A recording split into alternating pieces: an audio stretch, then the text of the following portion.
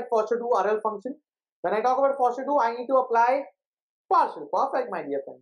For partial, I need to apply. So for applying partial Foster 2, the function should be in terms of y of s, not z of s. The relation between y and z, that is inversely proportional to each other. In maximum, in question paper, you will be getting z of s. So you have to invert that. You will be getting y of s. Y of s is nothing but your admittance. So you'll be getting admittance y of s.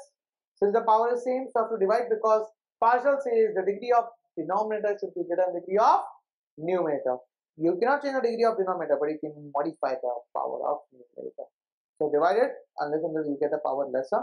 So this is your remainder, this is your question, this is your divisor. So you'll be rearranging it in the form of question plus remainder upon divisor.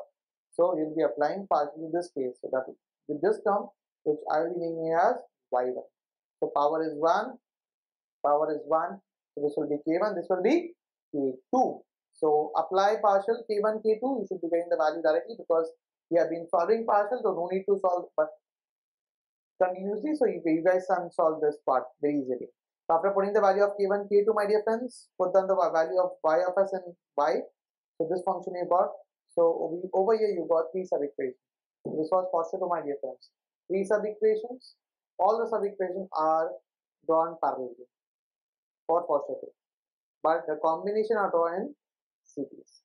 So let's see the formula for combination.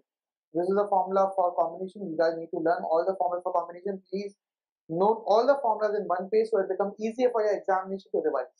Okay, so find the value of R1 and so on and plot it. 3 combination, all 3 in parallel, but combination will be in series. 3 sub-equation, all in parallel, but combination in series. That's a network for Foster 2 for your RL function.